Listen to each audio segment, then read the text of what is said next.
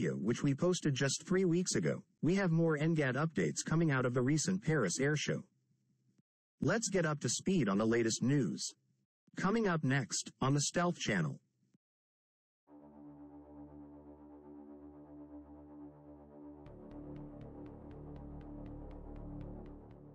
Just 3 weeks after we posted our latest video on the NGAD 6th generation manned stealth fighter that included the latest updates up until that point, see the link in the description below.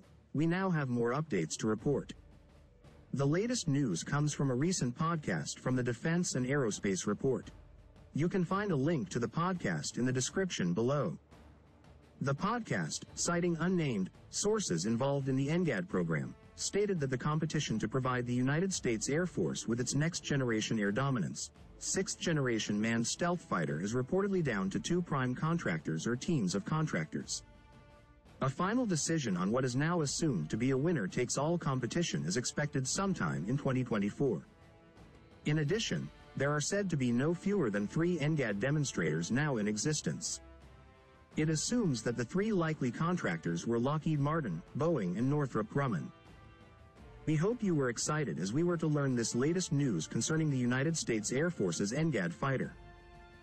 We are really close to reaching 1,000 subscribers and the monetization threshold, so please subscribe if you haven't already. Be sure to like, share and leave a comment as well to help this channel grow, and thanks for watching.